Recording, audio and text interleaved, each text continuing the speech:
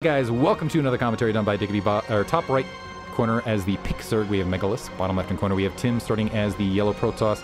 This is on Eclipse. You know, I'm actually kind of hoping for Blue Storm randomly. Like, I haven't seen a game on Blue Storm. Wonder if it's even in the map pool. Or maybe of... why am I forgetting the name of the map that's the 3-player isometric version of Blue Storm that I've done a billion times? Whatever. Anyway, game one. Megalisk. I'm not sure what was with the gas cancel. Maybe tournament nerves? But Tim, showing some really strong play, was able to push it back. There was the brief Zergling run by. I actually really love Noggins, by the way. Thank you for the follow on Twitch. I really like the Burrow Zergling play thought. I thought that was really, really clever.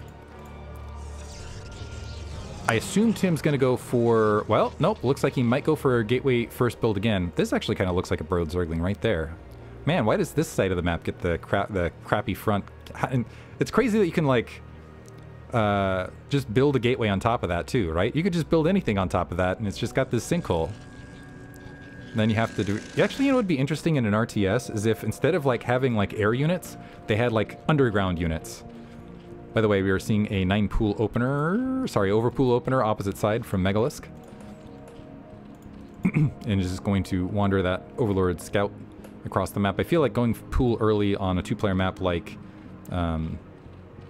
this is just demanded, especially because of early probe harass, which can stop that natural expansion, delay that natural expansion. I shouldn't say stop. Some with amazing players stop. But anyway, it'd be really going back to that thought. You always have like the air battle, right? But it'd be really fun. It's like, oh, you know, because like if you guys know anything about medieval whatever stuff, there was a lot of stuff about trying to go under people's defenses and like. There's even like instances of people mining and then having counter miners to deal with the miners that were trying to breach.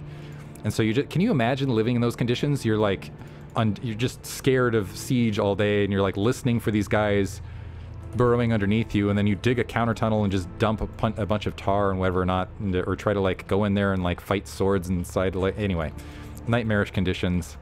But in an RTS, I think it could be really entertaining depending on how it's done, just as a change of pace.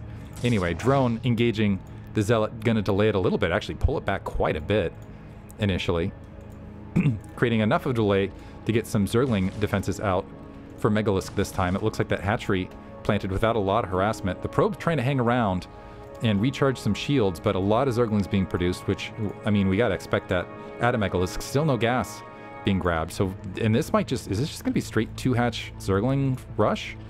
Might be, because I see no movements to grab any gas. Tim, upon seeing the Zerglings being produced, is already backed out. He did go for a Nexus behind this, but planting the Forge on the front, now this is the question. This is just going to be a test of Tim's defenses. Third hatchery going to plant there to the north, but again, without the gas. Probe might be able to interrupt this one, is not able to, but is at least able to spot it. Megalisk pressing the front. And again, so Tim with a really good defense game one. Let's see if he has a solid defense here again, game two. More Zerglings making the way out. Looks like they want to go ahead and take out that probe. Now this, I mean, it's possible this is going to be a shift back towards 973, a very delayed 973. But usually you'll see a gas around like 205, 207 for various purposes. Zealot's now mixing it up with some probes to push those Zerglings off the line, but more coming. But still no gas from Megalisk at this stage, just more Zerglings. So I think he is just going to go for a punch on the front. Still tacking away at that gateway.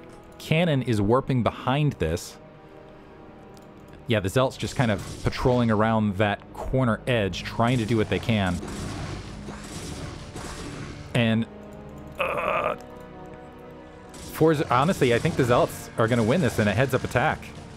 But Tim backing up. Maybe because the damage is already there. Pecking away at more Zerglings. That gateway dangerously close. Gateway down, which does pop open the front, but there's only 4 Zerglings left to make anything happen out of it. Finally some gas from Megalisk, but he's still not mining out of it, and he's just continuing to produce more and more Zerglings. The Zealots marching across the field, realizing how few Zerglings there are out on the front. Natural expansion up, huge economic lead. Megalisk now finally mining gas. Probe, I think, may be able to confirm that. The Zealots were marching up, but it looks like they're going to turn right back around. Still, as things stand, I got it, like, that was a lot of Zerglings for just a gateway. And the gateway's going to get rebuilt. Overlord making its way in, and it looks like this time Tim is just going to skip. So I don't see a cybernetics core anywhere.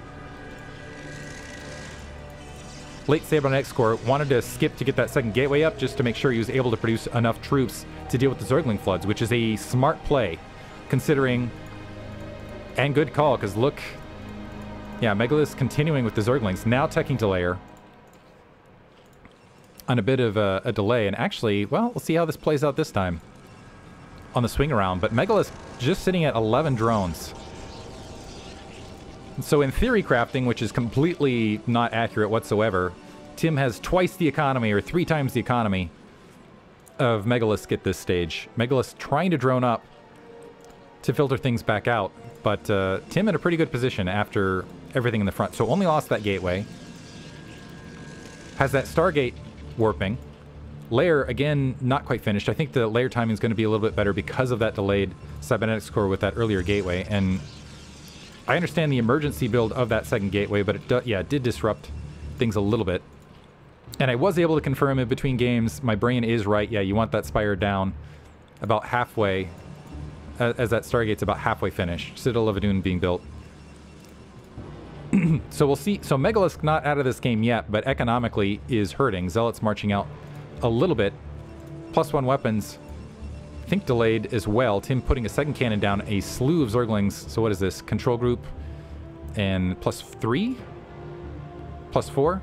I would expect +4, but it's possible one Zergling just died out on the front and isn't accounted for. And I don't think they have speed yet either. So anyway, Spire halfway finished. I wonder if Megalisk is just going to try to go for a front door bust with the Zerglings and the Mutalisks with the turnaround. So let's see if the Corsairs can sweep out and first of all get a look at the Zerglings. The Zealots moving out. They need to be careful because now a backstab running in, but there's a Zealot. Never mind, Zealot, not enough to blockade. Zerglings making their way all the way into the main. Maybe can even up some of that economic damage now. The Zealots actually continuing to march forward to exact some damage. Let's see if these probes pull. So the probes now trying to drone drill. Probe drill, I should say, in this instance. Able to get a decent amount of disruption. But the Zealots just pressing forward. The Corsair is there, working on the Overlords. The Spire's finished. No Mutalisks in production that I see as of yet. Drones pulling off the line. Overlord down, so that's one. Tim currently at double the supply of Megalisk.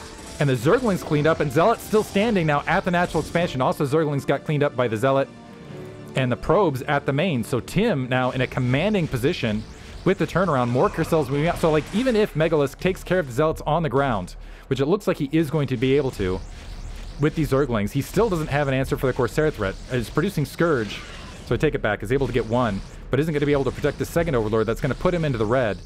See if he can get another Scourge out to deal with that. The Zealots now backing off, but Tim still in a fantastic economic position, all things considered. The Zealots with leg speed actually splitting out.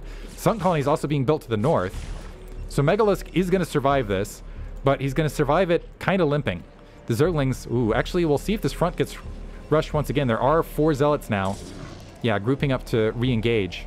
They've got +1 weapons, +1 armor now being researched. And Tim, he's got that Templar Archives actually going straight to Psystorm. So it's going straight for the mid-game rather than going for Dark Templar out on the field. Honestly, I feel like Dark Templar might be worthwhile here, considering how well he's pummeled the Overlord count. And I don't see any Scourge. Yeah, I don't see any Scourge out in the air. Oh, sorry, there they are. They're trailing the Zealots to keep an eye on them. Another Sunken Colony being built, but not before the Zealots are here. And again, the Zerglings don't have +1. Megalisk gonna GG again. So well played by Tim. Absorbing the early game attacks, pushing that economy, able to get damage done, and going to send Megalisk to the losers bracket. Tim advancing. Hope you guys enjoyed it. Thanks for listening.